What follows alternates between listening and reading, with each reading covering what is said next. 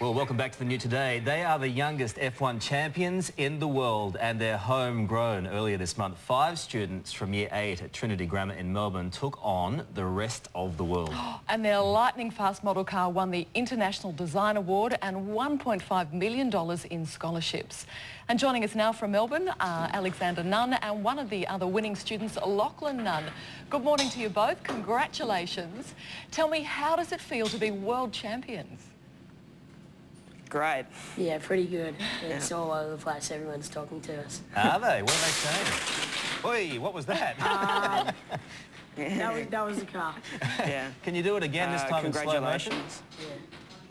With this, it went past really It went so quickly. Tell me, Lachlan, how fast do the cars go? They go, our top record is 1.133 seconds, and the world record is 1.083. Oh, that's super speedy. It's about as fast as Jess arrived at work today. Hey, fellas, tell us about why your design won. Yeah, we got the well best designed car in the world. And why was it? Why did it beat the rest? Because we were using state-of-the-art software that's used to design Boeings and most F1 cars. And it's made by Dassault Systems in France. All right. Now, Lachlan, it's very, very fast. Lachlan, you call the team the Stingers. Why do you call yourselves the Stingers? Well, we had a brainstorming session between us on a lunchtime, and basically we just said, well, we're going to have to make some sort of a name, and then we just brought up some ideas, and that came out on top, and that's because bees are, well, a lot of bees are a great icon of Australia because they can sting multiple times, some of them, and they're quite fast. Yeah, quite fast indeed. Now, guys, you went over there, right, and a lot of your competition are much older, aren't they? Did you ever think you'd win? Yeah. You thought you'd win? No, not really. It's just an experiment. Yeah, kind of year 7 to 12, we thought we had no chance.